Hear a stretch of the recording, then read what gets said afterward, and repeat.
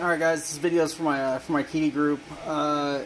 This is a PETG right now that I'm printing on my new G10 / FR4 build plate.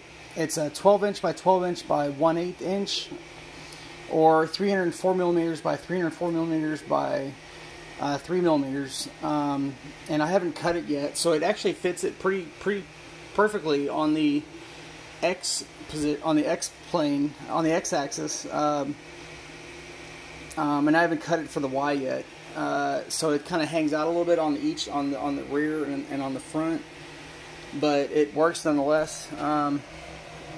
It's kind of hard to give it to show you what I'm talking about at this angle, but yeah, it kind of sticks out a little bit. But I just haven't cut it because it's pretty tough stuff. It's hard to cut it. It's what PCBs are made out of, plastic circuit boards.